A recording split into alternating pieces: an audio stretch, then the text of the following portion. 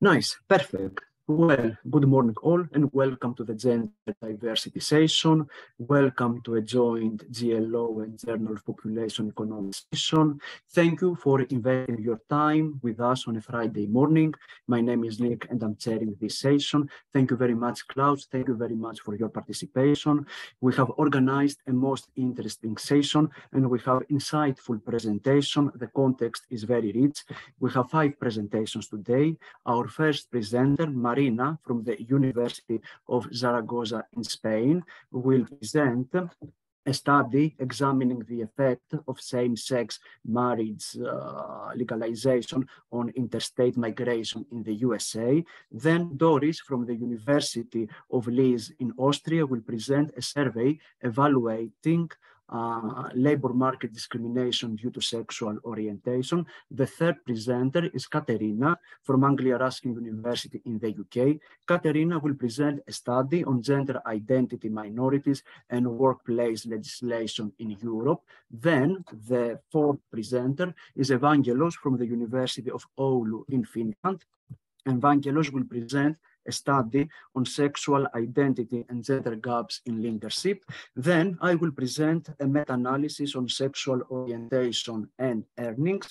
And at the end of the session, I will provide some brief remarks regarding the gender section in the Springer Nature Handbook of Labor, Human Resources and Population Economics, edited by Klaus. Its presentation should last approximately 15 minutes, and we will have 5 additional minutes for a Q&A. We are ready to start. Thank you so much for your attention. Thank you for your time. Klaus, thank you very much for this great conference. Marina, the floor is yours and you can share your screen. My name is Marina Morales and today I'm going to present this paper entitled The Effect of Same-Sex Marriage Legalization on Interstate Migration in the US, which is being published in the Journal of Population Economics in 2022. And my co-author is Miriam Marcén and we are both from the University of Zaragoza in Spain. So, the location choice of homosexuals has been previously analyzed in the economic literature, and most of these papers suggest that the geographical distribution of homosexuals depends on their access to amenity. So I was saying, the first state introducing same-sex marriage in the US was Massachusetts in the year 2003. And after that, there was a progressive increase in the number of states allowing same-sex marriage until 2015, when the law was introduced in the whole country. So in this paper, we ask whether the existence of these differences in the timing of the introduction of the law across US states may have an effect on the migratory behavior of homosexuals between states. If we look at this figure, the green line shows the total number of homosexuals moving between states, and the blue line shows those moving to states allowing same-sex marriage, and the red one shows the homosexuals moving to states not allowing same-sex marriage.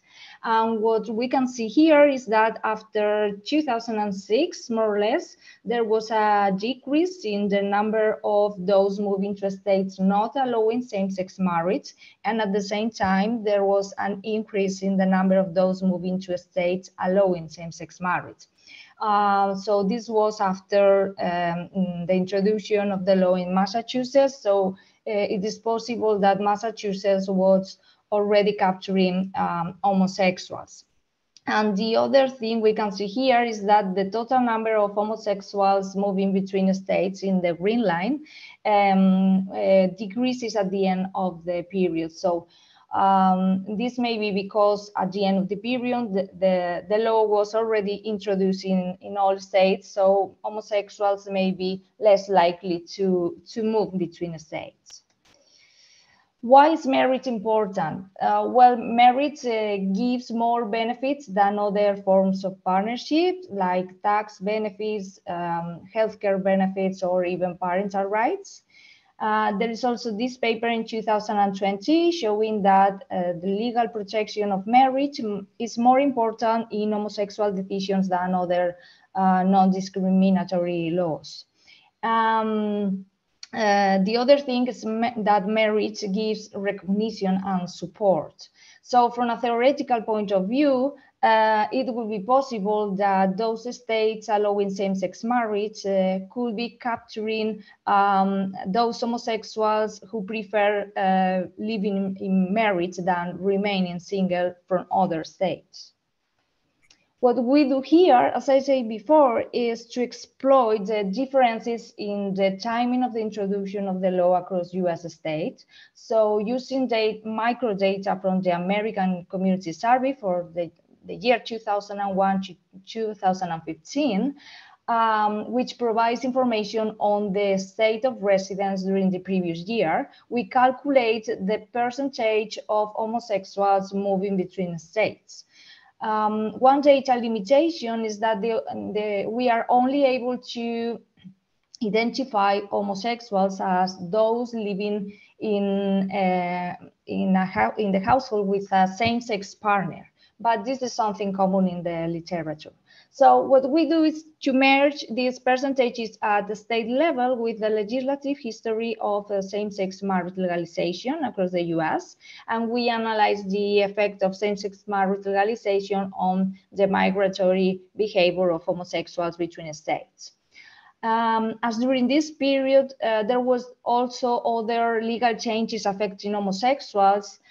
We also control for these legal changes. We also control for distant-related costs. We explore the effect on the stock of homosexuals, not only on the migration flow. And finally, we also study whether this same-sex marriage legalization may push other individuals to leave a state allowing same-sex marriage. With our paper, we contribute to the literature on the migration behavior of homosexuals, which is quite scarce. There is this paper in 2017 showing that individuals in both different and same-sex relationships are more likely to leave states not allowing same-sex marriage. And we also contribute to this literature on the effect of same-sex marriage on different socioeconomic and demographic variables, such as healthcare use, labor supply, or even homeownership. So we estimate this model where the dependent variable is the percentage of homosexuals moving between states, defined as the number of homosexuals who move to a state C in year T over the total number of homosexuals at risk of migrating. That is, those living in other states in year T, so they are capable to move to a state C in year T. But I'd like to know that our results are robust to the redefinition of this dependent variable. Our main explanatory variable is legalization. This is a dummy variable taking value 1 when state C has legal same-sex marriage in year T for its periods and 0 otherwise. So in this way, we include in our estimations dummies capturing whether same-sex marriage has an effect for 1 to 2 years, for 3 to 4 years, and so on. We also control for year and state fixed effects, and we run our estimations separately for gays and lesbians. So here we have our main results, and as can be seen in the first column, we find that same-sex marriage legalization increases the percentage of gays who move to a state allowing same-sex marriage, but no effect is found among lesbians in the third column. In the case of gays, I like to note that the effect is sizable since it represents almost half of the mean of the percentage of gays moving between states. And the effect is almost doubling 7 years after the introduction of the law.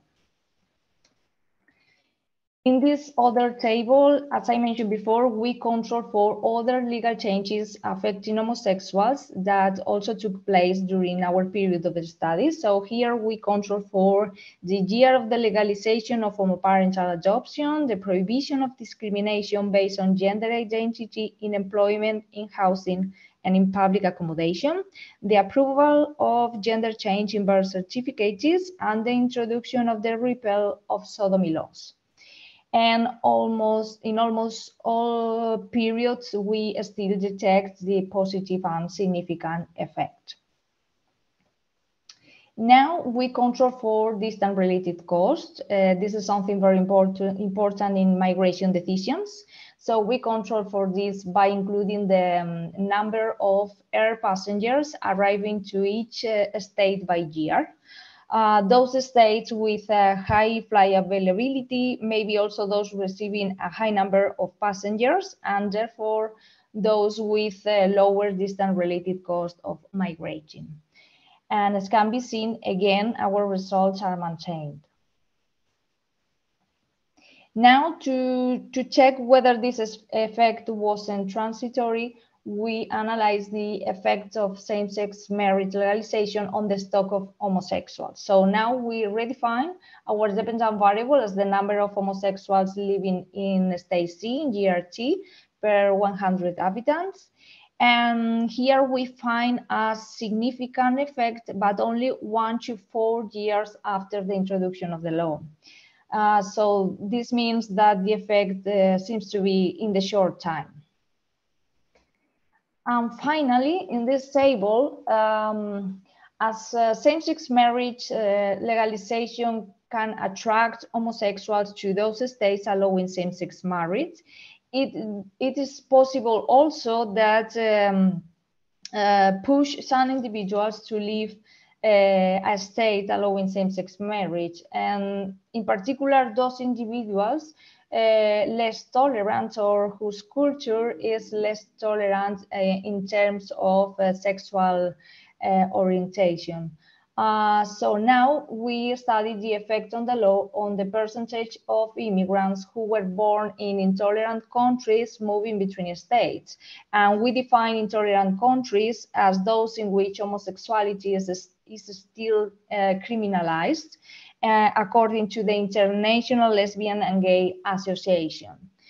And here we find a negative and significant effect 1 to 4 years after the introduction of the law. So as expected, this is the legalization of same-sex marriage is pushing these intolerant individuals to leave a state allowing same-sex marriage.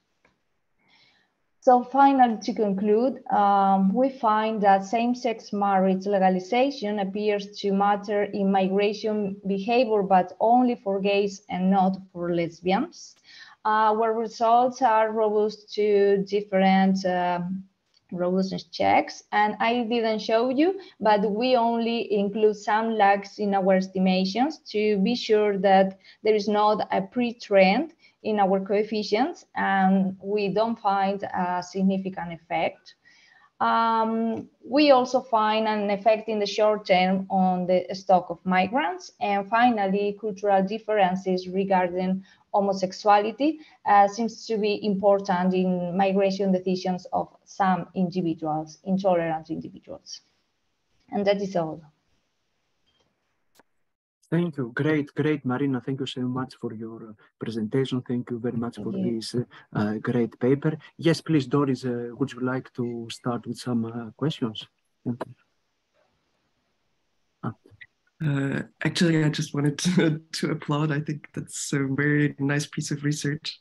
And I have written one of the surveys, but I haven't come across this literature under migration yet. So many thanks for this contribution. Thank you so much.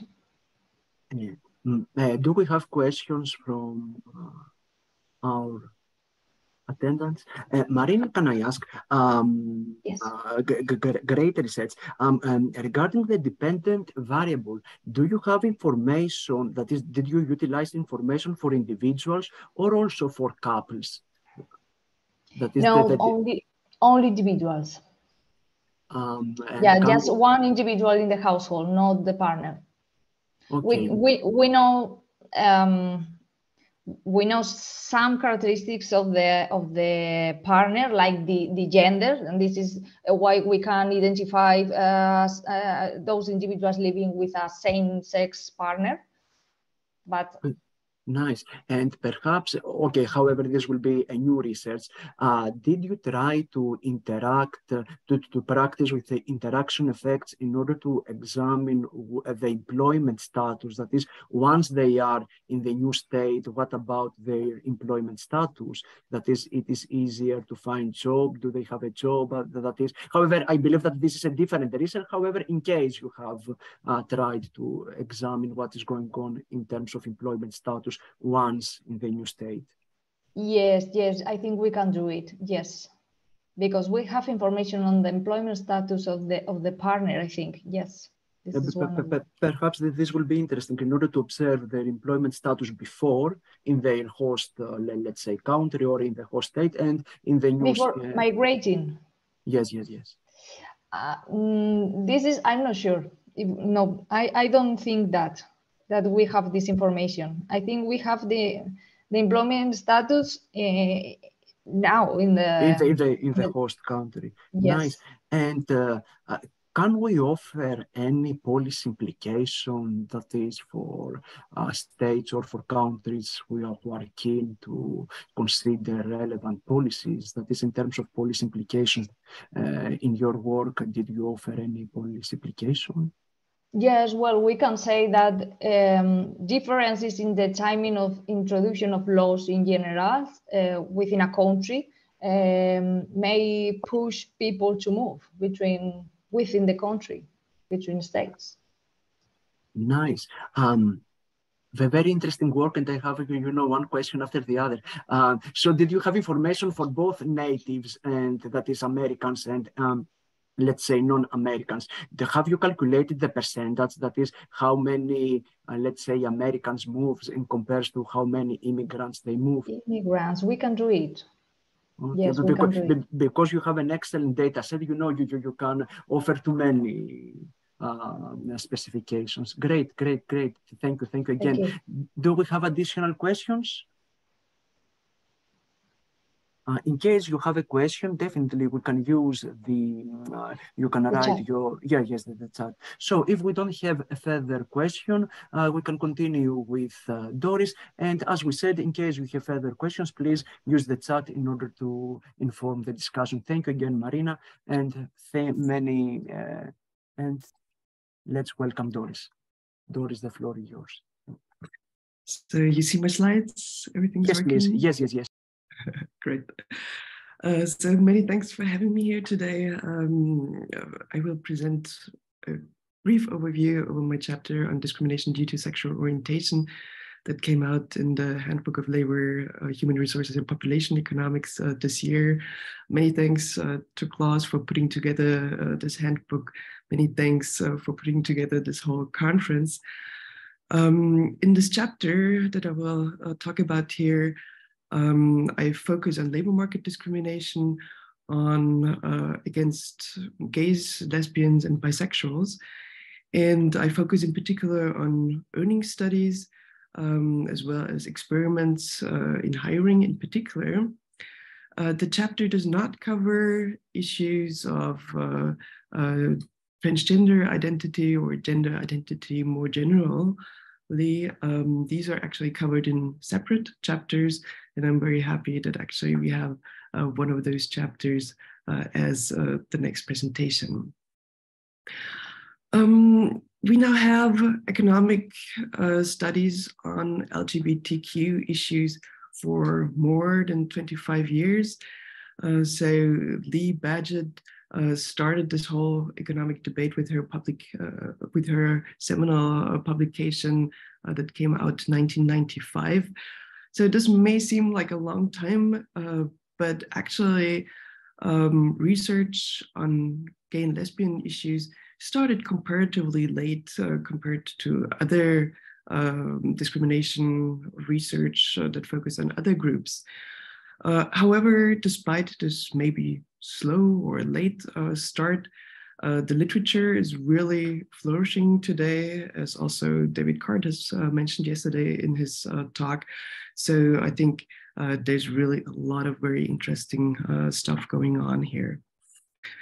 During these last 25 years, of course, a lot has changed also. We have found that in many countries, attitudes towards gays and lesbians have become somewhat more tolerant.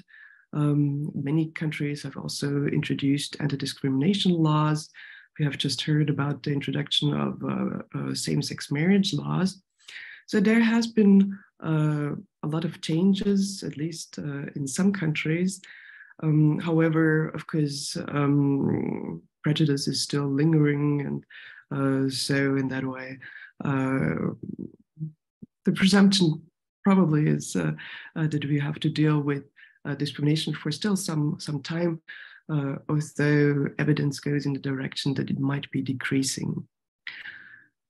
There are quite some studies that look at earnings differentials based on sexual orientation. So researchers compare wages of gays and lesbians and heterosexuals, holding human capital variables constant. And most of the researchers use either of the following indicators for sexual orientation. So they typically use either sexual behavior measures. So some surveys include questions on the sex of past sex partners. Some research use household data that has information on couple status, so how people within the household relate to each other and what sex they are. So this allows us to identify at least coupled gays and lesbians. And recently, surveys have also introduced questions on sexual identity, where people are asked about their self-identification, whether they identify as heterosexual, bisexual, gay, or lesbian. And this sexual identity measure is typically regarded as the best indicator to measure discrimination, because it is most likely to be the best proxy for being out at the workplace. And this is unfortunate. Data usually doesn't provide information on people being out in the workplace. This is, of course, unfortunate because being out in the workplace is a precondition for being discriminated, but this is the situation, and therefore sexual identity is considered to be a good measure because it will most likely proxy this the best, this being out on the job. On this slide, I show you a list of some of the studies that have been conducted on discrimination against, or earnings differentials, I should say, against gays and lesbians in the US. And you see here that most of these studies have found that gay men earn less than equally qualified heterosexual men. And this, of course, goes along with the hypothesis that they're discriminated in the labor market. However, it was quite surprising when the first studies showed that lesbians actually earn more than equally qualified heterosexual women. And Nick will show his recent meta-analysis a bit later in detail, but just one piece of first information on this. He found that overall studies show that in recent studies, gay men have a 7% penalty with regard to earnings, while lesbian women actually have a premium of 7% on average.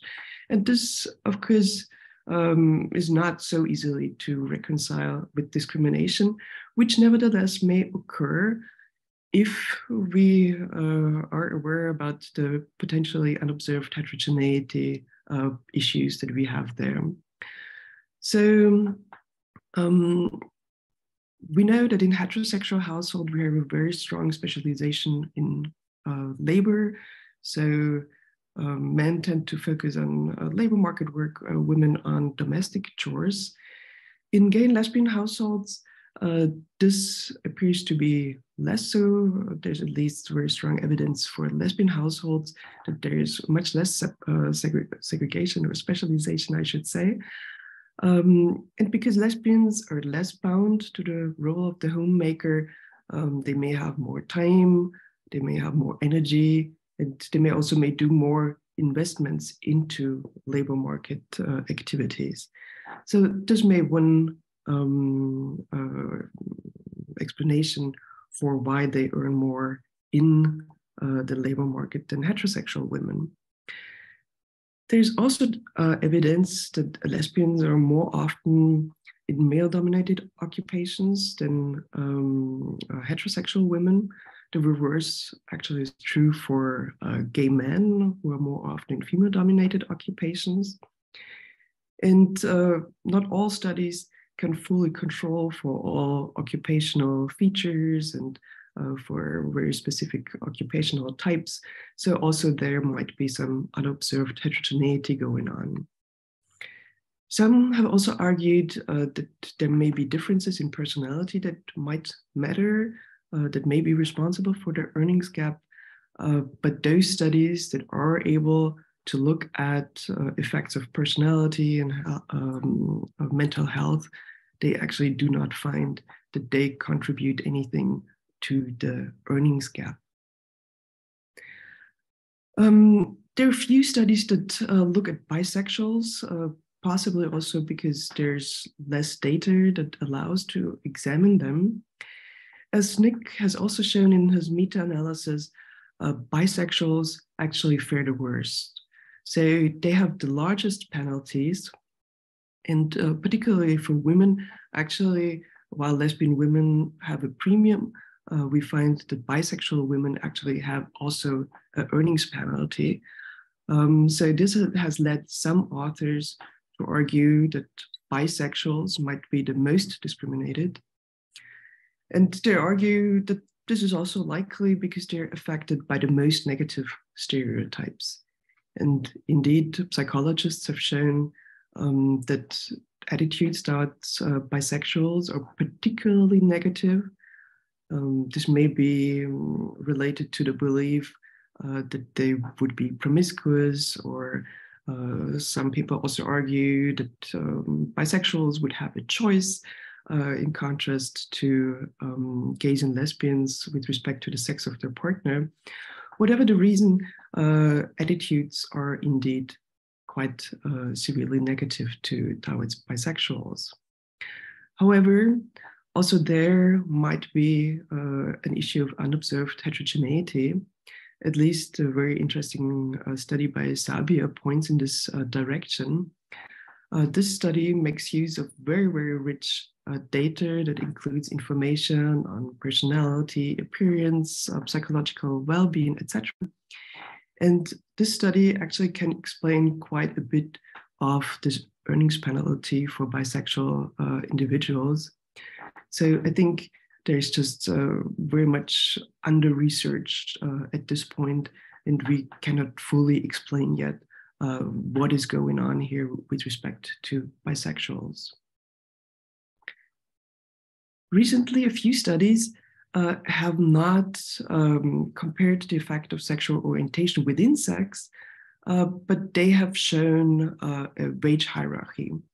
And this I found quite illustrative. So these studies show that still heterosexual males are the highest earning income group. And for example, Waite and co-authors have shown for Canada that heterosexual males are followed by gay men, lesbians, bisexual men, heterosexual women, and bisexual women at the bottom of the income hierarchy. A similar study by Humpert for Germany has looked at more detailed categories even. And Humpert has confirmed that heterosexual married men still earn the most. And he showed that actually all female types are at the bottom of the hierarchy, of the wage hierarchy. So I think this is quite illustrative because it makes this huge effect of sex that we still have really visible. So very often we talk about this lesbian wage premium, but if we look at the wage hierarchy, we really can put this under perspective, and we see that, yeah, still lesbians earn much less than heterosexual men. This we also find when we look at household incomes. We typically find that lesbians, although they earn more than heterosexual women on average, lesbians as a couple have the lowest household income, which of course then also is a poverty issue. Now, I have indicated that studies looking at earnings, they have issues with unobserved heterogeneity, and therefore they may not be ultimately able to prove discrimination. For this reason, people have increasingly used experiments. Experiments allow to really control for all individual characteristics of employees, of productive characteristics. We control for whether we out people to the employer in an experiment. The most established method is the so-called correspondence studies method, where standardized applications that are identical in all productive characteristics, but differ, for example, with respect to sexual orientation, are sent to firms. And then the researcher measures who gets how many positive callbacks. And if one person gets less callbacks than the other, then this is typically considered to be discrimination. How can we signal sexual orientation? Well, for example, by indicating a voluntary activity in a gay and lesbian organization, or indicating the sex of a partner. Now, some 20 years ago, I did the first large-scale study on of this type, and I was particularly interested in whether I would find discrimination against lesbians, because at that point we only had these results from earnings differentials that lesbians would be earning more than heterosexual women. And indeed, what I found in this study was that lesbians received dramatically fewer callbacks than heterosexual women. In the meantime, there's a large amount of research that has been done for different OECD countries. Most of these studies do show significant penalties for gays and lesbians, although the specific results very much change between countries and studies. So, for example, Nick has found the highest levels of discrimination in Cyprus and Greece. We have two insignificant results for the US, one insignificant result for lesbians in Italy, and actually for Belgium, one study has found some preferential treatment for young lesbians, at least on a marginally significant level. But overall, as a meta-analysis also shows, we do find very severe and significant discrimination against gays and lesbians. Nick, how am I doing with time? I could come to the end immediately, or I could have one more slide. We have 2 additional minutes. Thank you. Okay. Okay. So some of these experiments also try to investigate whether stereotypes about gays and lesbians are responsible for their different treatment. In particular, gays and lesbians are often believed to be less gender conformant than heterosexuals, and this may lead to different labor market outcomes. Indeed, in my first study, I also varied whether the applicant presented themselves as more masculine or more feminine in their applications. In Austria, we also use photographs in applications, so this helped in that regard. However, I did not find any differences in discrimination based on sexual orientation with regard to signaling masculinity or femininity. Other studies have indicated something different. For example, some studies have looked at to what degree gays and lesbians are discriminated if advertisements ask for feminine or masculine characteristics in a worker.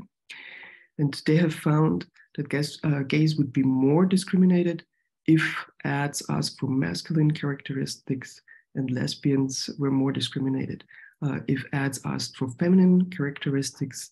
So this points at a belief that they may be less gender conformant. And also studies have found that discrimination against gay men is high in male-dominated jobs, and lesbians are more discriminated in female-dominated jobs. So this may also be because of these beliefs that gays and lesbians are less gender conformant.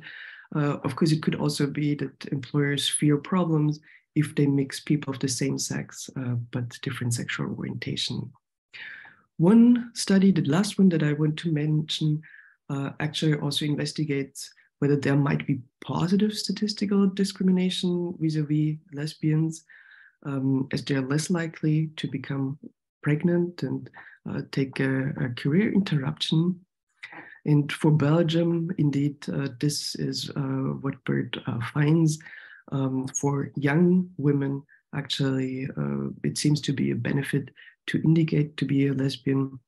Belgium, of course, as BERT argues, is a very liberal country with very friendly attitudes towards gays and lesbians. So in this particular case, it might be that actually positive statistical discrimination even outweighs prejudice that exists.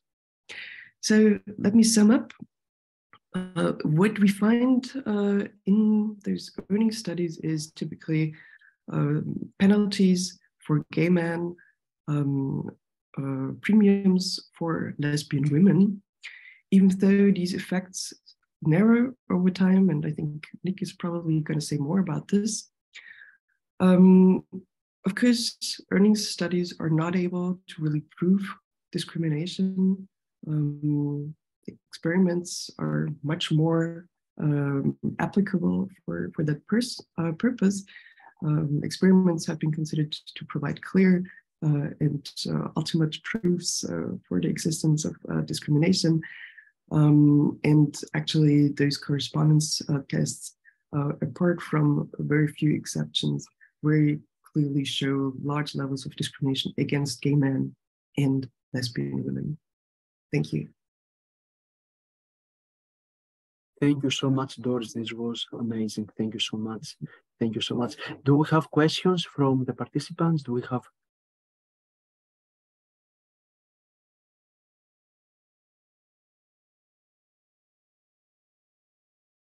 Nice. May I ask a question? Because this is a constant, let's say, question I have, and mainly regarding lesbian women. That is, on the one hand, they experience higher salaries, all in all. However, if we consider statistics, mainly in the US as well as in the UK, they experience higher poverty rates. That is this quite puzzling? That is, on the one hand, they experience higher salaries or wages or income. However, in the same time, based on national representative statistics, they experience higher poverty rates.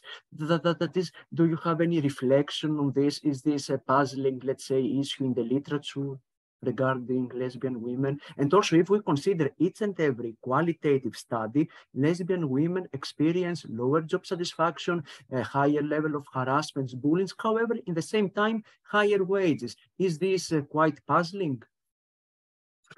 So I think this is a very good comment.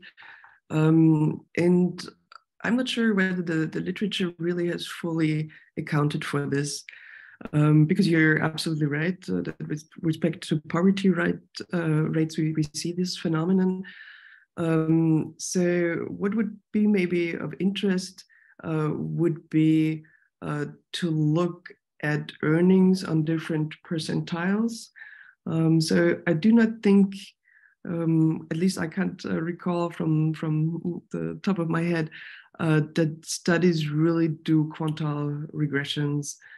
So it might be of interest to really look at whether these results are driven by some particularly well-earning women, while there might be some on the lower income sphere that actually are very close to poverty. It may also have something to do, of course, with participation rates. I have to admit, I'm not so much an expert on the poverty debate, and I'm not sure to what degree unemployment is a reason in that regard. So yes, you're pointing to very important issues that are still under researched, I would think. Thank you for your insight. And the other, let's say, question I have, whenever we try to approach lesbian women's premiums, the literature indicates this might be because they experience higher human capital. However, since in the regressions, in each and every regression, we control for education, we control for human capital skills. So this might not be a reason that is, since in the regression, we consider human capital. So we have tried to reduce heterogeneity.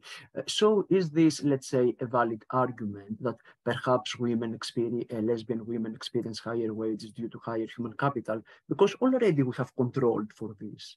That is, do you have any reflection on this? And the same holds also with the number of the persons in the household regarding whether they have children or not. In most regressions, we are able to control for household arrangements and for children. So is it valid to indicate that perhaps lesbians experience higher wages due to higher human capital and due to lower, let's say, number of children? So you're right, we can usually control for the most important human capital characteristics. It's, by the way, I think always quite interesting also to point out that on average, gays and lesbians tend to have higher human capital on average than heterosexuals. However, of course, there are some human capital elements that may be less easy to grasp, right? So if you think about some training that you can get at your workplace, etc., this kind of human capital probably you will not have in your typical set of data. And I think still, what is important is really this specialization issue. And I think also there's a lot of interest in the literature on this topic, because as we know, of course, we have this heterosexual division of labor, as I said before, in heterosexual households, with a very clear distinction about who is the main responsible for which sphere. And in lesbian households, even if there is a child, the distribution of work is going to work differently. So there's a lot of research pointing to that there's less specialization going on there. And also just in pure numbers, it is less likely that as an employer, if you have a lesbian, even if there's a specialization in the household, you're not sure who the one you would have hired. So it is much less clear, even if there would be specialization, who would be doing what. There's no signal to an employer who that person would be. And on average, I think there's quite clear evidence that women are less consumed, lesbian women are less consumed by domestic chores than heterosexual women. Thank you so much. And the final question, in your country, in Austria, because the last 20 years you have produced amazing experimental studies. In your country, can you observe an improvement in terms of biased treatments based on your experimental technique? Can you observe an improvement the last 20 years? So actually, I think Austria is one of the countries that does not have any earnings studies, but actually you referred to the experimental studies. And I have not redone an experiment on sexual orientation in Austria. And this is maybe also a worthwhile debate that we might have about research, because it is quite difficult to actually publish a replication of a piece in a later point in time. Yeah, because it's considered a replication that does not create so much interest in journals. So I'm not sure what Klaus thinks in that regard, whether the Journal of Population Economics is interested in replications. But I always shied away from such studies because I feared publication problems in that regard. So unfortunately for Austria, I cannot say anything. I haven't repeated such a study. So all in all, and based on your chapter at the end, what is your conclusion? Is there a progress all in all? Or is it difficult due to lack of data? It is difficult to provide a robust, let's say, evaluation argument. So I do think that we see that sexual orientation gaps decrease, at least with respect to earnings, where we might be able to make the easiest comparisons. Of course, we don't quite know. This may also come from the fact that men and women become more equal with respect to their labor market behavior. So this may be also a driver in this regard. But I think we do see a clear tendency. So actually we've found the first studies that have zero effects also for gay men. So it's not so robust. Also your meta-analysis, I think, is able to show quite nicely that there seems to be a time trend there. So I think there is something going on, and let's hope that this continues. Thank you so much. Thank you so much. Thank you so much for your presentation. Thank you so much for your amazing studies. I remember when I was a master student, the first experimental study I read was your study, and I was so much impressed. And this was the reason why I started to follow. So you have been such an inspiration. Great. Thank you, Doris. Thank you. Now we are able to continue with Katerina. Katerina from Anglia, Ruskin University from the UK will present her work on legislation and trans people's human rights. Katerina, are you ready to share your screen? Perfect, nice. We can see your screen. Great. Just a minute.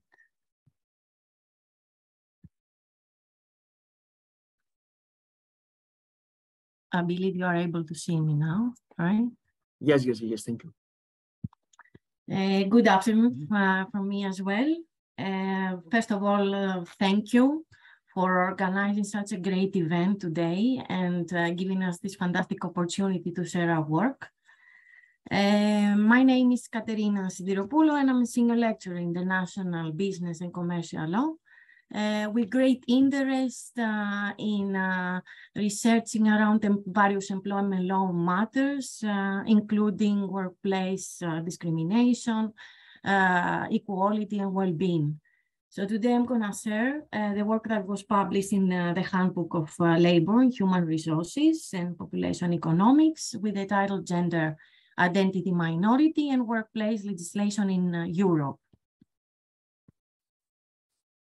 So the main aim of this study was to provide an overview of the present legal and policy situation of trans employees in Europe, as well as to strengthen the existing knowledge by confirming what the legal practice and previous reliable, credible, and relevant scholarly works have shown so far.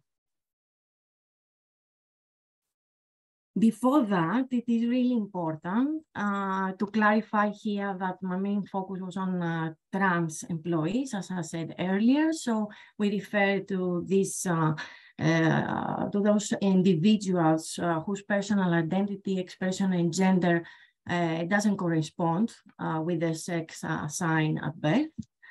For example, we might be dealing with a person who is biologically female and is feeling that a male identity is a better fit. So he is dressed as a man and is using male names and pronouns. or we can also refer to those that they physically transition from male to female and vice versa by undergoing sex reassignment surgeries or hormone therapies. So let's see first when workplace discrimination takes place, at which stages. Based on previous studies, we have seen that trans people are discriminated almost at all stages. So from the moment that they are looking for a job, during their interview stage, when they actually access the labor market, when they're doing some voluntary work, and of course towards the end, when they are actually forced to leave the job after transition due to the gender identity, their expression and appearance. I need to state at this point how difficult is to get information and credible data for trans people's experiences. There is a lack of consistent reporting, let's say, exactly because trans employees hesitate to share their experiences, what they experience at work. There are a range of claims that they are brought in courts, and we have seen that a good chance have better those that they have completed already the gender confirmation surgery. So what do they really experience? They have to confront various transphobic attitudes from the colleagues, from the employers, whoever is in the workplace.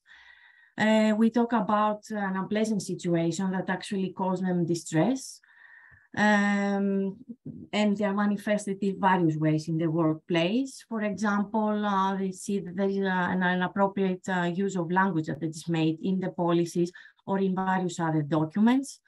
They also have this sense of fear of being suspected of using fraudulent documents by the employers. They also feel sometimes exposed to the ignorance of the colleagues and employers for not knowing how to treat them while in transitioning. Many difficulties with conforming with gender-specific dress codes or with the use of various facilities in the workplace. And of course, we've seen a number of breaches of the privacy of personal sensitive data. And most importantly, they are constantly, we've seen that they have refused of medical services and any other treatment or access to social security schemes or even access to higher positions. So in brief, they all feel marginalized and stigmatized in the workplace settings. What about the legal protection here? Do they actually offer any protection? What is available to us so far based on this study? So what we see is that in general, if we, for example, look at the Treaty of Lisbon or the EU Charter of Fundamental Rights, it reminds to all EU member states that it is really important to respect human dignity, freedom, equality, and all rights. The European Convention on Human Rights also states that all rights and all freedoms must be secured without discrimination on any ground. Of course, for us, for all legal professionals, the leading case here, because we don't have many cases, we don't see many cases, is that of P versus S, that we're talking about the case of a trans woman that she was dismissed when she actually revealed to her employer that she was undergoing gender reassignment. Of course, the European Court of Justice decided in favor of Mrs. P, and she was entitled to compensation. By that time, because it's a very old case, but it's a landmark case until today, we had the Equal Treatment Directive that was in place. And actually the position of the court was that this provides sufficient protection to all trans people. I'd like to make a note here that this was covered in the preamble of the particular directive that was actually later amended by gender recast directives. And all these directives, we see that they highlight the importance again of gender equality, but they mention between a man and a woman. So I would like here to say that what we note is that we refer to very general legislative protective pieces of legislation. They are not very labor focused, as we can understand. Based on reviewing on relevant studies and reports, we find that very few EU countries have banned, for example, gender identity discrimination, or very few countries have explicit equality or non-discrimination laws. The most important of all is that we see that in this non-exhaustive list of protective characteristics, there is always reference to any other protective characteristics, such as that of race, of age, social origins, ethnic origins, but this list never includes that characteristic of gender identity, expression, identification, or even sex characteristics. And overall, all this protection for direct and indirect discrimination, they are very inconsistent. So we understand that a lot of work needs to be done. Though, because I'm a positive person and we really have to improve things for trans people's rights in the workplace, from this study, I have revealed some really good examples because I argue here that there is some progress in improving things in Europe, whereas some other claim that there is stagnation at the moment. I understand their arguments, but if you can see here, for example, I say that Denmark became the first leading EU country to adopt a self-determination model in its legislation, because so far we have various procedures for sex reassignment, quite complicated, and these have to be reviewed, decided by judges or other medical experts.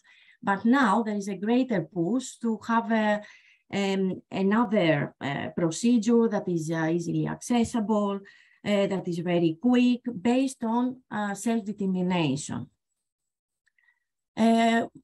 Norway then is one of these examples that have introduced anti-discrimination acts which are actually accessible to young people.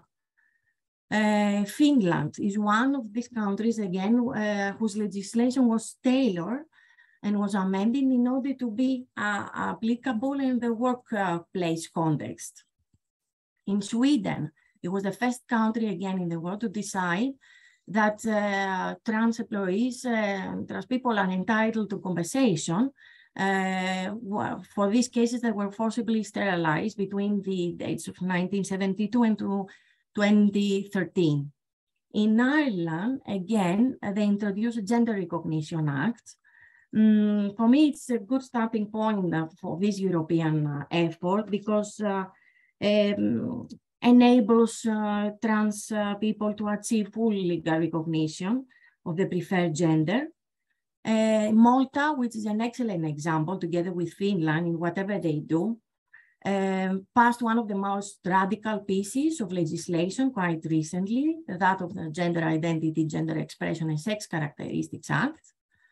In Germany, Germany was the first EU country to offer a third gender option, what we are talking about, on official documents, so these gender non-conforming intersex people.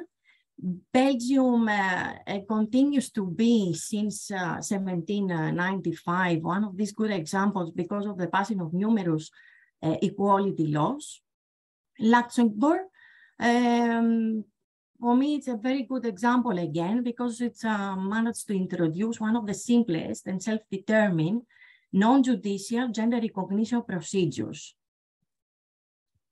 If you compare these initiatives so far, together by looking at this map, we see with the red color, the pink, the yellow one, the violations here of human rights, whereas those in green, these are the EU countries that actually respect human rights, and they put a significant effort to improve things. We have other examples where they actually show slower progress in trans rights protection. For example, we can see, and to be honest, it's not to refer just to a couple of cases here, a couple of countries, it's the actual picture that we get regarding trans rights protection in whole Europe. So for example, we don't see any specific provisions on gender identity, on any specific rules on formal procedures, or the minimum requirements at least that they are expected for gender recognition. Or there is a chaos around the use of these legal terms. Various terms are used, but few people can understand the main differences. Or the number of laws that we have to advise in order to understand what is the situation. And so on. Or other examples are the several incidents of hate speech that we see in some countries. There is slides proof as to this. So if I want to sum up, and based on what I've studied here, is that there is still this need for policymakers to synthesize all this plethora, the several documents, legal or not, that they are available, that is very difficult to be collected, retrieved, not in relation to the acts that are already in place, but all other documents, reports that provide all this fantastic information, so in order to be in a position as a legal professional to improve things. So we understand that we have to consider all this, all of us together, not only the legal professionals, but also the medical experts, academics, the media that help a lot, in order to form or improve or to form workplace policies that will always aim for more improved and inclusive workplace environments, and will always aim at promoting the well-being of trans employees. So a lot of things needs to be done. We understand that, and not only at the organizational level, at the societal, at the European, at the national. I have also included various works, an indicative list of works that I have consulted here, and I have learned a lot. And thank you. I'm here at your disposal to ask me any questions. Thank you, Katerina. This was great, and it was extremely important to have a lawyer with us. A most interesting study, and definitely your chapter is very popular in the Handbook in terms of download. So thank you so much for your contribution. Do we have any question from our participants? High educational qualifications and younger people. So still a lot of things needs to be done. It's a collective work, and all these stakeholders need to sit down together and agree what is needed and what is not needed, because it's far too confusing at the moment. Thank you, Katerina. I remember in the office we had this discussion regarding the current Prime Minister in the UK, because the current Prime Minister in the UK announced his plans to remove trans people's rights from the Equality Act. Do you have any reflection? That is why the current Prime Minister in the UK, why the current government to remove peoples from the Equality Act? Do you have any reflection? You never know why, what is the reason behind all these decisions. Yes, we had this discussion there. And especially at the moment, it's something that I didn't mention here, but it was covered as part of this study. A greatest example, in fact, at this moment, is the example of the UK, because they have already designed, the Government Equalities Office in the past, they have designed this guidance for employers that actually provide all these recommendations, the guidelines that need to be followed in the workplace settings. I won't justify or wonder why he has acted in this way, why he has this. But as a lawyer, I would tell him that he will be in breach because already it's part of the Equality Act. And it's very difficult to remove because he will need to provide also a reasonable justification for whatever he does. We don't talk about, okay, we don't have actual information as to the actual number of trans employees, but there is a rough estimation that we talk about 1.5 million in Europe. So it's not a small number. I tried to follow the Prime Minister rhetoric, and mainly he has indicated he has said for me there are only two genders, male, female. So this is the reason why. So perhaps it's not very valid. I want to be polite because I know which is the reason. And this is the reason why most of the EU countries hesitate to go ahead, because there is this feeling of hate, this feeling of disgust about trans employees. And this is unacceptable. I mean, at our years, there is no reason of reacting in this way. Nice. And I have a final question. You have presented several good case studies from several countries which proactively work in order to support trans people's rights. Did you try, or do you know whether these people in these countries experience better labor market outcomes, they experience better income? That is because you have presented a list of several countries with better coverage in terms of trans people's rights. Did you try to investigate whether in those countries trans people experience higher level of employment or lower poverty, or is this something that you have an interest to work in the future, to consider in the future?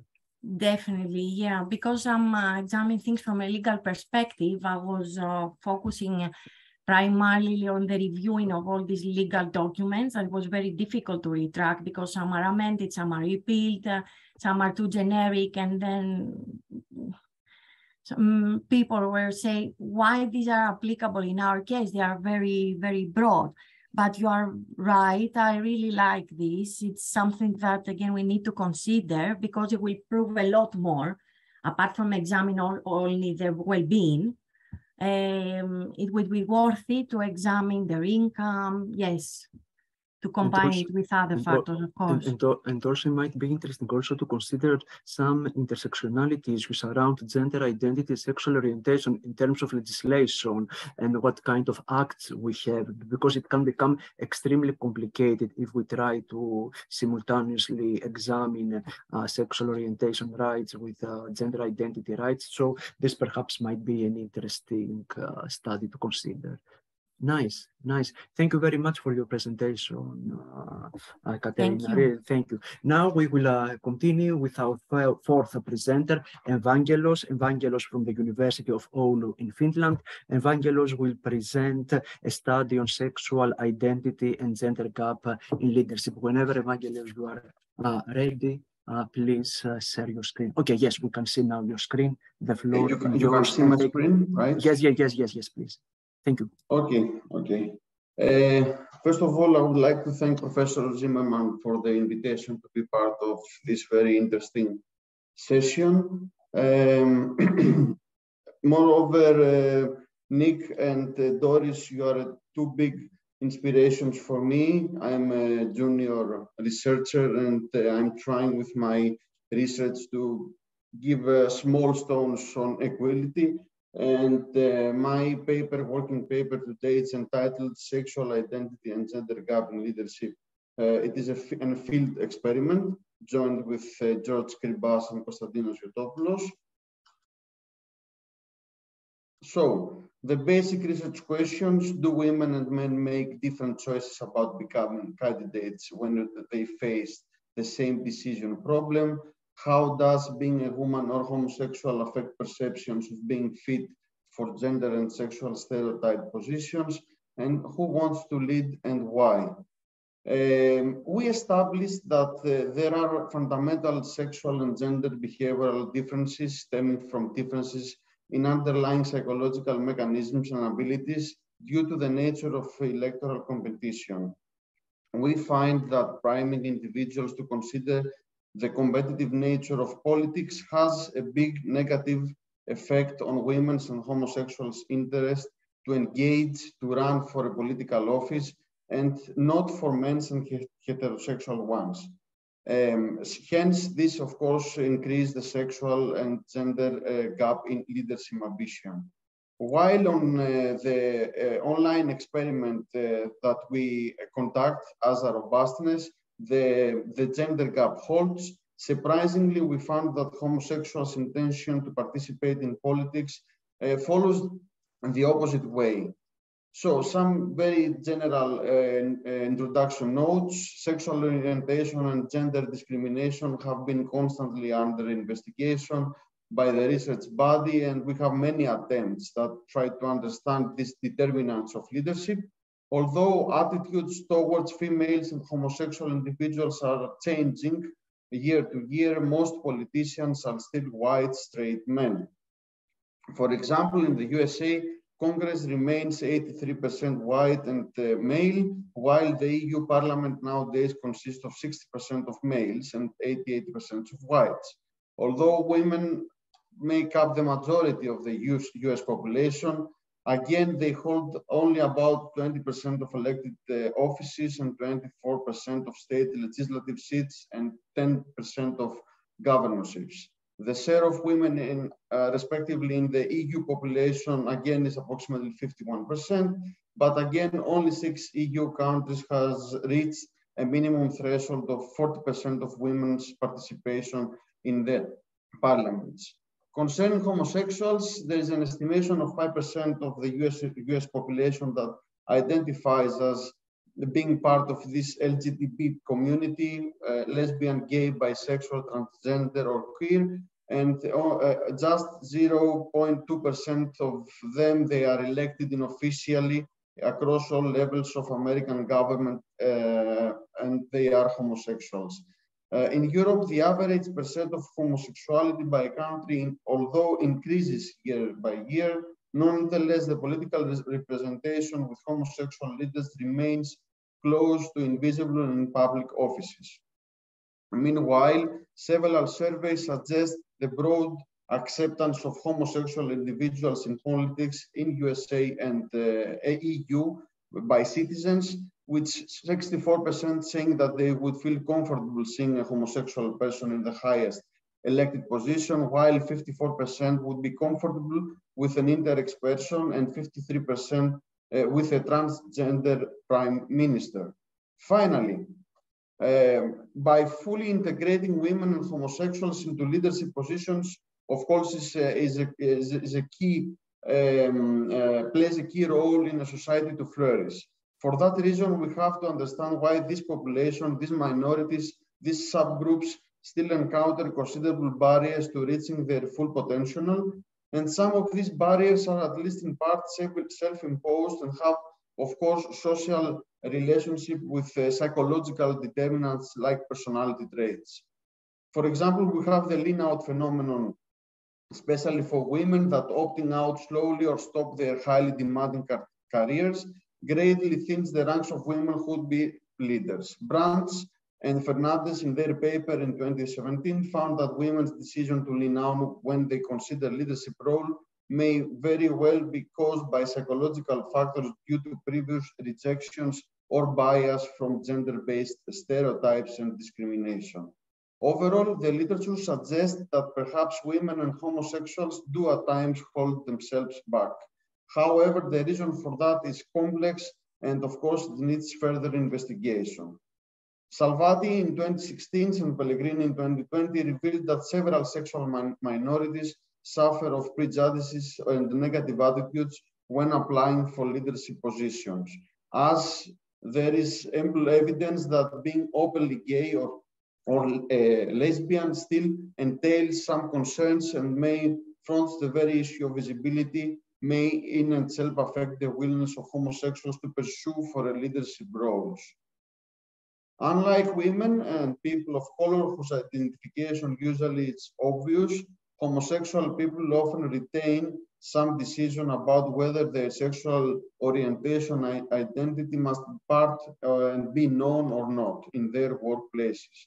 Thus, a sense of aversion in leadership positions may arise. Homosexuals often have to invest more and more in education or have to constantly demonstrate their competence compared to the heterosexual ones in order to achieve the highest leadership positions.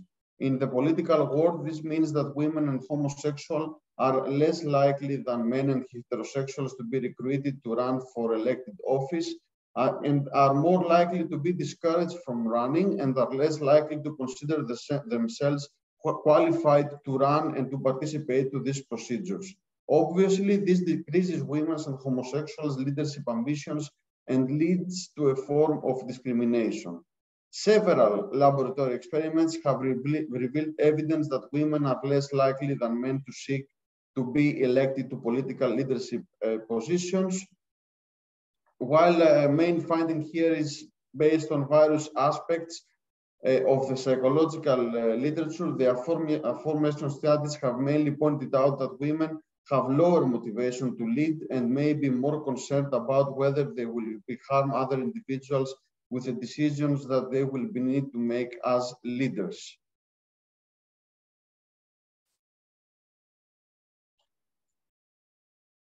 So here we have an attempt to give a more comprehensive interpretation for the book. So we reveal that in the field experiment, priming participants to consider for competitive nature of politics has a significant negative effect on women's and homosexuals' interest.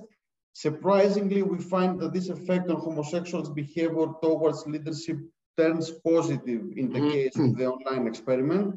We also demonstrate that personality traits play an important role in the underlying decision regarding politics, especially for the homosexual participants. And we have also individual differences in honesty and trust that may explain differences in candidate entry decisions. So my main hypothesis here is that competitiveness hypothesis, which refers to the competitiveness treatment, will depress women's leadership ambition relative to the control in both samples. The competitiveness treatment will also depress homosexuals' leadership ambition in the field experiment relative to the control. We have the competitiveness sexual and gender gap hypothesis, which refers to the competitiveness treatment will depress all outcome variables for women more than men by increasing the gender gap in leadership relative to the control, following the same exactly direction for homosexuals in comparison with heterosexuals. Social preferences hypothesis, we expect that women and homosexuals with higher level of truth and trust and honesty will behave with higher political aversion. And the personality trait hypothesis that we expect that consciousness in general will have a negative impact on individuals' engagement, while extraversion and openness will follow the opposite way. Really briefly, the experiment, we partnered with the 4 largest parties in Greek politics.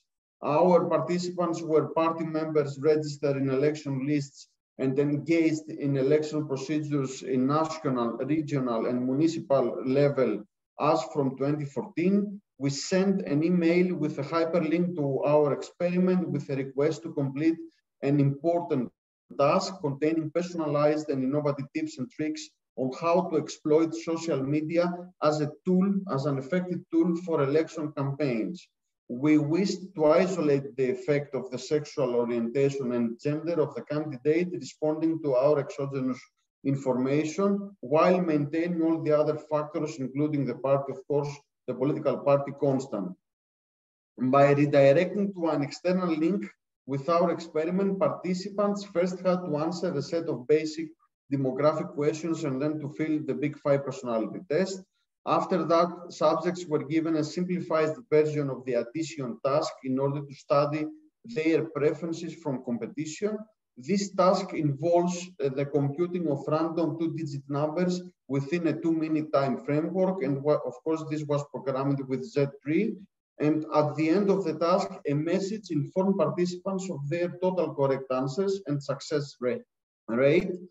After that, our algorithm randomized the sample by gender and sexual orientation dynamically to receive one of two initial messages about running a political office. The control message used a neutral language in inviting participants to be a political candidate in the following elections and included a two-paragraph description of the first steps in this direction, while the competitiveness treatment message asked participants whether they like arguing about political matters and thrive in competitive environments. It then included a generic discussion of the competitive nature of the politics and before inviting subjects to consider running as a political candidate. Afterwards, subjects had the opportunity to require information about tips, tools, and strategies for an efficient campaign in a three-stage process. Each time they say yes, and they could proceed to the next step.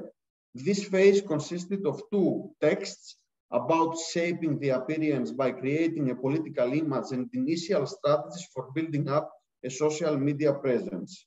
In the last phase, participants were asked if they would like to watch a 3-minute video containing real examples of an efficient use of social media tools in elections. During the experimental flow, the participants had the opportunity to respond no, and then they immediately go to the end of the experiment. In the ending part, in order to investigate whether participants' honesty and trust levels might explain differences in their entry decisions and political engagement, we used the simplified version of Handbook lying aversion task. So the subjects were given a scenario in which they were candidates and they had to choose a message for their campaign based on the performance in the addition task that they had made in the beginning of the experiment.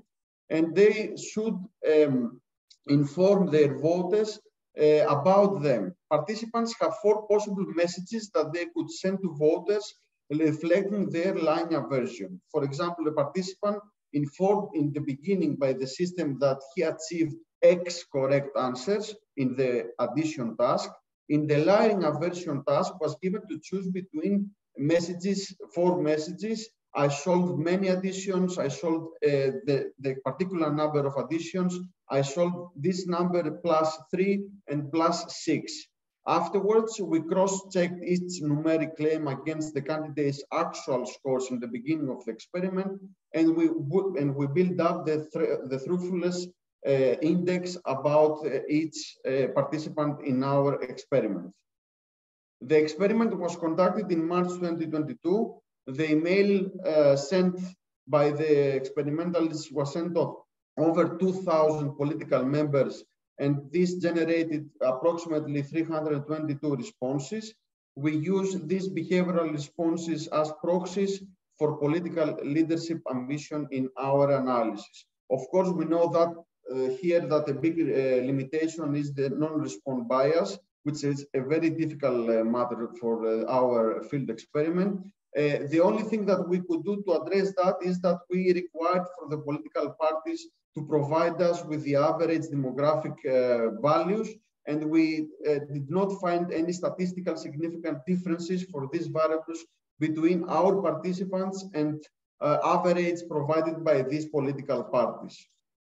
So to capture these effects, we used a simple difference in difference econometric design, and our coefficient of interest, of course, is coefficient beta 3, which will give us this difference in leadership ambition, intention due to sexual and gender gap. Our results really quick. We can see obvious that we have big differences between males and females in the first panel up of the table.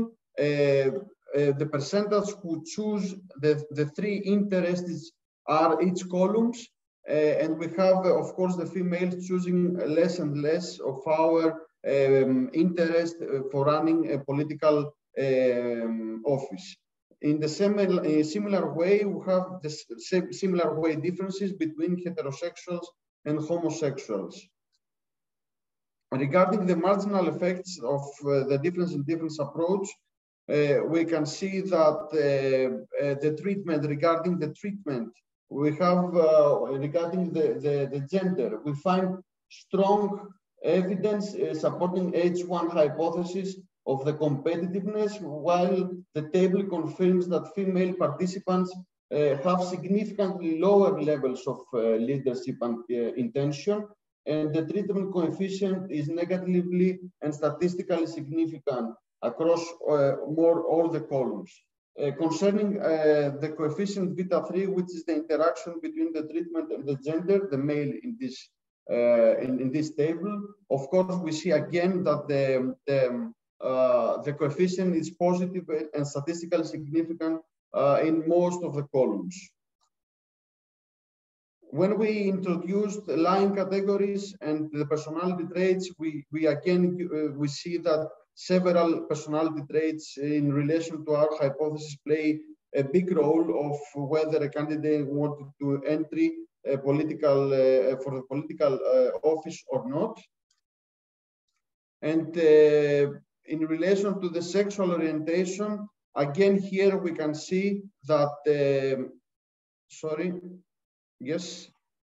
we can see that for the homosexuals, we have the interaction term being negatively and statistically significant to almost all our columns, which include the interests, the text in interest 1, the second text in interest 2, and the video, which is the interest number 3. And again, we see that the same personality traits, but with even higher effects, are affecting the decision of the candidates to run for a political office.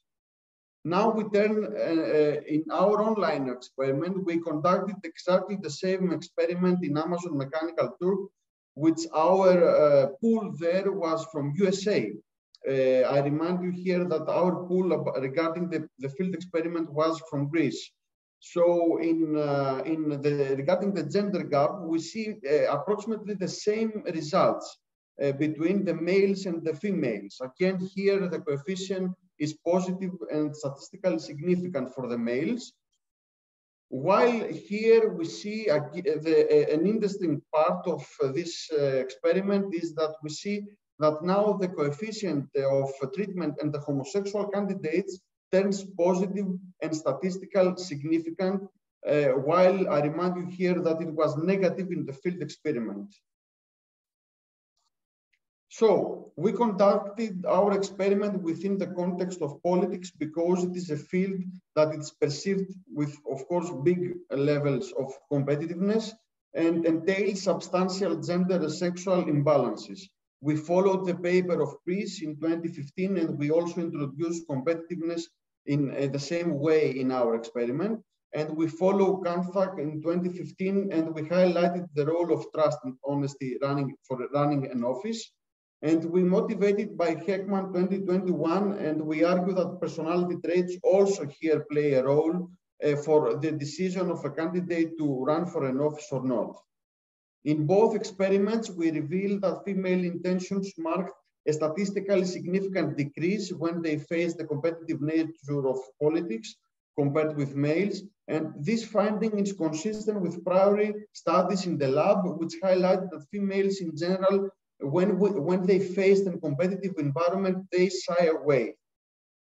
Our findings also help in better understanding some of the sources and dynamics of gender difference, suggesting that competitiveness together with other personality traits as extraversion, openness, and conscientiousness, and psychological factors as honesty and trust could be relevant and can explain gender differences.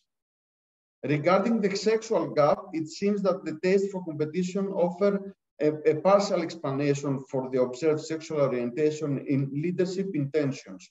We find that priming individuals to consider the competitive nature of politics has a strong negative effect on homosexuals' interest in the field experiment, while surprisingly we found that this effect goes positive in the online experiment. Why it's happened that? Probably previous research points out that gays are less attracted to competition than straight men, but lesbians are more attracted to competition than straight women. Which in this case of a labor market may lead to a wage penalty for gays and a wage premium for lesbian women. In our case, the online experiment consisted of more lesbians than gays in relation to the field experiment, and mainly this difference in homosexuals between the two experiments drive our results. And lastly, we must also take into account that the fact that our field experiment was with Greeks involved in the election process, while our online sample consisted of US citizens. And of course, we have big heterogeneity coming from the countries. Country-specific attitudes and existing prejudices towards homosexuality seem to play an important role in shaping our homosexual participants' behavior. According to the social acceptance rankings of the LGBT+ community index, the USA is on the top of the ranking table of developed countries with an increasing trend, while Greece is on the bottom with exactly the opposite way. So future research can try to analyze these aforementioned points in depth and isolate their effects. And it would be interesting to investigate whether homosexuals' other psychological factors like self-confidence or self-esteem towards typically stereotyped masculine jobs, or as is the public speaking, can explain the results that documented in this paper. We know, again, we say that the non-response and self-selection bias may create concerns for the validity. And we did this demographic t-test. We didn't find any statistical significant differences. Unfortunately, we cannot support the same regarding the sexual orientation and personality traits differences of the sample, of our sample and the population of the political parties. And concerning the online experiment, our sample in general followed the national distribution, although the online participants in our case were skewed a little bit towards higher education. Of course, in order to avoid self-selection bias in our online environment, the offered wage for participating in our task was in line with the browse policy of Amazon Mechanical Turk. Some references. Yes, this was all. Great, thank you so much. Thank you so much, Evangele, for this great and sophisticated and very rich study. Do we have any questions from our participants?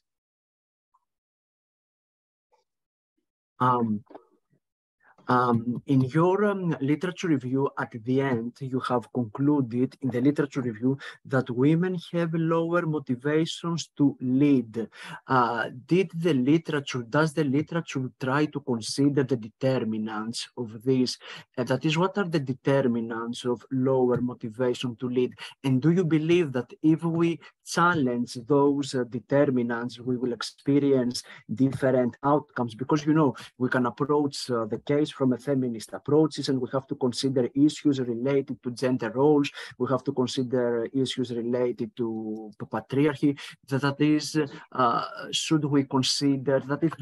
Do you have any reflection regarding these issues? How gender roles, and mainly what are the determinants of the lower motivations of women to lead, and perhaps sexual minorities lower motivations to lead? Yes.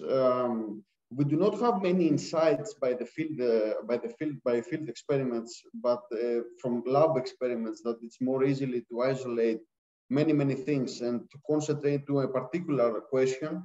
The main point here is that women are more shy away about competitive environments. They don't want to go in and to be competitive with men.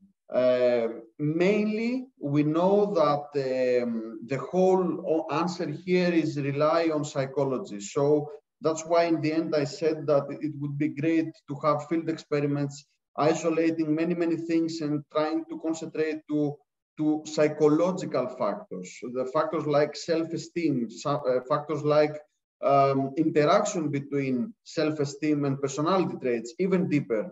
The most, for example, I have a paper in the similar way that goes with mood, which is again a psychological factor. It seems that psychology plays a very key role in this kind of experiments, and it can explain in a very big degree why we have these differences. so I believe that the future research must go in this way, and this is not a problem, but this makes a little bit complex for these papers like this one, because you don't know where to rely. You rely on psychology, you rely on behavioral experimental economics, you rely on feminist economics. So also this is a problem, and for us that we try to see where it's the umbrella of these papers. But in general, I believe that psychology, economic psychology, something like that, it may give answers in a very efficient way about these gaps on sexual and gender gaps. Nice, because definitely we have to consider issues in relation to endogeneity and how to handle issues in relation to endogeneity whenever we examine issues in relation to motivation, leadership, gender roles, women's rights. In your data, the data set, you have information on the big 5 personality traits.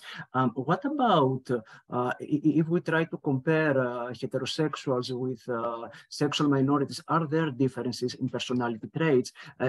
In your regression, you have included information regarding the personality traits. However, if we just consider the statistics, are there differences on the big 5 personality traits? All in all, that is, are there any differences? Yes, also I include that in the paper. We have differences some differences that we find, they are in line with the literature using survey data from waves from surveys. And also we have differences in the honesty levels of homosexuals and heterosexuals. It seems that homosexuals are more close to the truth, let's say that. How did you measure this? I believe that you have utilized the validated index in order to measure trust, honesty, because there's a big discussion in the literature how to... Yes. First of all, I would like to say to you that regarding the personality traits, we find several differences between males and females. For example, nevroticism. The females have higher levels of nevroticism. Regarding heterosexuals and homosexuals, we find that homosexuals have a higher level of nevroticism, but lower level of extraversion and openness. So this somehow it justifies some behavioral patterns. Regarding the honesty, as I said, it was not, I guess, very clear because it was this guy that was changing my slides. In the beginning, I had this addition task. When the individuals participating in the experiments, they were doing a simple addition of numbers. And in the end, the system was informing them of their percentage of correct answers. And in the end of the experiment, we conceptualized that with Kanthack's risk lying aversion task. And we said that, okay, now imagine that you are a candidate and you should communicate your clear message to your voters within your performance in the addition task. So which message would you choose? Sorry, guys, we're running out of time. Seriously, we should come to the end now of this talk because there's only 10 minutes left, so to speak. Yes. Okay. So really quick, I calculated the distances between the performance and the message that the candidate was choosing, and this distance was giving how many lies you are saying from the truth. Nice. Thank you, Evangeli. And I believe that in your paper you have included also information regarding the political values of each person and the orientation of the political party. Nice. So we control for all of that. Yes. Nice. So can I share my presentation now? And hopefully we don't have any issue from an external. Yes. Nice. Can you see my screen? Yes, we can see it. So nice. Well, I will present now a recent study of mine, which was published in the Journal of Population Economics in 2022. The study is a straightforward meta-analysis of earning differences based sexual orientation. In 2015, Kleiter offered the first meta-analysis of sexual orientation and earnings on papers published between 1995 and 2012, covering the period between 1989 to 2007. Kleiter mainly focused on gay men and lesbian women. My study contributes to the literature by providing outcomes on earning differences for 4 sexual orientation groups. Mainly, we have gay men, we have lesbian women, we have bisexual men and bisexual women. In my study, I focus on papers published between 2012 and 2020, and the sample covers the period between 1991 and 2000. Hence, my study covers a wider period, helping to evaluate whether the last decade, since 2010, there was a change in earning patterns based on sexual orientation. My previous studies, my past research has found that between 1989 to 2014, gay men tended to experience earning penalties compared with heterosexual men. For gay men, as Doris said, employment penalties might be the result from distates and uncertainties regarding their credentials. Now, regarding lesbian women, based on my past studies, on average, lesbian women experience higher income than comparable heterosexual women. And through Doris' presentation, we had the opportunity to observe some reasons. The literature indicates that if lesbian women invest more time in market-oriented human capital by staying more in school, as well as by choosing a major that leads to higher income, then such choices can influence their workplace outcomes. Now, why do we need a new meta-analysis? Recent studies from the US, from Britain, as well as from Canada, utilizing data set after 2010, found that gay men can experience higher or the same earnings as comparable heterosexual men. Moreover, studies from Britain, as well as studies from Australia, again, utilizing data set after 2010, found that lesbian women can experience lower or the same earnings as comparable heterosexual women. With Klaus, in our special issue in the International Journal of Manpower, we have indicated that although an improvement in gay men's earnings is welcome, it may give an erroneous signal in countries where socio-political changes still do not favor gay men. Additionally, we have evaluated in our special issue that the assigned lower earnings for lesbian women require attention. It remains quite puzzling to observe that lower earnings for lesbian women might have taken place in time of social progress. So, all in all, in the present study, I was keen to examine, based on available evidences, whether since 2010, gay men and bisexual people have experienced lower earning penalties, in addition to determining whether lesbian women tend to experience smaller earning premiums. Regarding the sample, I have followed a strict protocol for meta-analysis. English language papers published between 2012 and 2020 were utilized.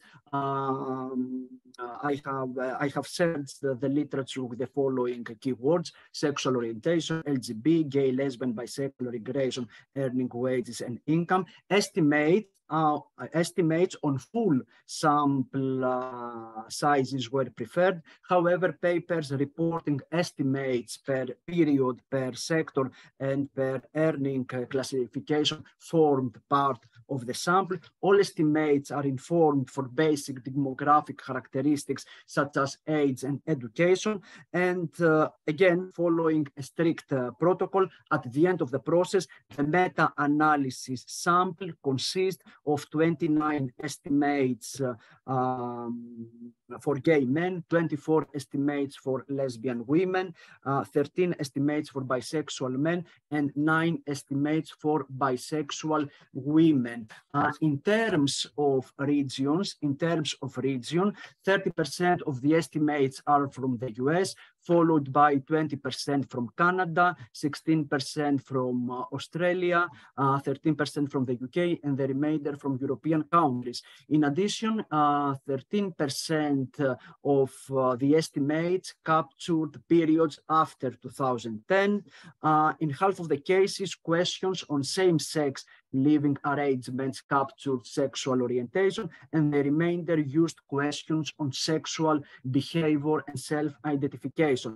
In the study, in the paper, I report a funnel plot to examine publication bias. Publication bias takes place when papers with statistically significant results prove more likely to publish than studies with non-significant results. As we can imagine, publication bias can lead to meta-analysis that incorporate incomplete empirical evidence and generate summary results potentially biased towards favorable treatment effects. The finding shows that the estimates have scattered either side of the overall effect line symmetrically, so there is no publication bias. In the paper, I have provided additional tests in order to evaluate the issue. Now I will present 6 forest plot. The meta-analyzed earning differences are presented on each plot with a dashed vertical red line, and the diamond at the end, the diamond at the bottom of the forest plots shows the point estimate by combining and averaging all the individuals' estimates. The first plot, in the first plot, we have gay men. The first plot indicates that gay men's earnings were 6.8% lower than the earnings of comparable heterosexual men. Now, regarding lesbian women, as we can see, all in all, lesbian women experience higher earnings as compared to heterosexual women. Lesbian women, all in all, earned 7.1 higher earnings than comparable heterosexual women. In the third forest plot, we have bisexual men, and as we can see, all in all, bisexual men experiences lower earnings as compared to heterosexual men, approximately 10.3 lower wages. And in the fourth case, we have earnings for bisexual women. Again, as we can see, for bisexual women, all in all, they experience 5.1 lower wages as compared to heterosexual women. We have 2 additional cases to consider. In the fifth case, we have a new forest plot analysis based on studies utilizing data sets after 2010. And we have information regarding gay men, bisexual men, and bisexual women. Due to limited observations, I had to pull gay men, bisexual men, and bisexual women. The analysis indicates that after 2010, gay men, bisexual men, and bisexual women earnings were 4% lower than the earnings of comparable heterosexual people. And again, the difference is statistically significant at the 10% point. Moreover, in the sixth case, I have a further forest plot for lesbian women, and this case indicates that lesbian women experience 5.5% higher earnings than heterosexual women after 2010. So the outcomes based on the forest plot shows that in recent data sets, gay men, bisexual men, and bisexual women continue to experience lower earnings than heterosexual people, and lesbian women continue to receive higher earnings than heterosexual women. Then the meta-regression. Then I have the meta-regression outcomes. In the first table, I present the meta-regression results for gay men. We have 3 models to consider. The third model is the most informed. In model 3, it is found that after 2010, after 2010, the earning penalties against gay men is 6.2 percentage points smaller than before 2010. The second table present the meta-regression results for lesbian women in model 1, 2, and 3. As we can observe, time period doesn't moderate lesbian women's earning premiums. In the third table, we have information for bisexual men and for bisexual women. Again, due to limited observations, I had to pull the various demographic characteristics. The most informed specification, the third specification, indicates that after 2010, bisexual people faced a lower earning penalty by approximately 13.6 percentage points than before 2010. In the paper, I have a of specification. For instance, here we have a new table. In the new table, I pull observation for all sexual orientation minority groups, and I restrict the sample to studies capturing periods pre-2010 and post-2010. All models found that time period doesn't moderate gay men, bisexual men, and bisexual women's earning penalties. So, all in all, according to the meta-regression outcomes, some estimates, some specifications indicate that after 2010, gay men and bisexual men and women experience lower earning penalties than before 2010. However, these patterns did not prove robust. Offering a variety of empirical specifications didn't always verify that in more recent data set, gay men and bisexual men and women were better off in terms of a reduction in earning penalties. As we said in the literature, the patterns are quite mixed. Some recent UK studies and US studies indicating that gay men's stronger earning records might be the result from the improvement in attitudes towards sexual orientation minorities over the past decade, as well as there are some evidences indicating that gay men's earning penalties have reduced the last decade due to anti-discrimination legislation. However, in the same time, there are evidences from the US as well as from Canada indicated that little evidence exists that gay men's earning penalties have reduced the last decade. According to our review with Klaus, as well as based on Doris' work, despite new labor legislation against discrimination in the labor market, people who have a minority sexual orientation experience higher hiring discrimination, lower job satisfaction, more bullying, more harassment, lower wages, and higher poverty than heterosexual people. So, to conclude, all in all, between 1991 and 2018, gay men, bisexual men, and bisexual women experienced lower earnings than comparable heterosexual people. On the other hand, lesbian women earnings were higher compared to the earnings of heterosexual women. After 2010, gay men and bisexual men and women continue to experience earning penalties, while lesbian women continue to experience earning premiums. After 2010, a reduction in earning penalties for gay men and bisexual people might be present. However, the pattern should not present a robust outcome because it wasn't proven in alternative empirical specification. In the paper, I have presented several cases to consider. Hence, the study concludes by indicating that the persistence of earning penalties for gay men, bisexual men, and women in the face of anti-discrimination policies represent a critical problem. Thank you very much for your attention. Do we have any question?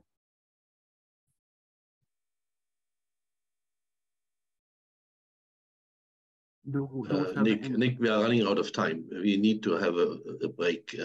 So maybe we conclude here with the paper and maybe a few sentences, but short, about the handbook. And Okay. Yes. Just a minute to share again my screen. Okay, I will not need more than 2 minutes. Where is it?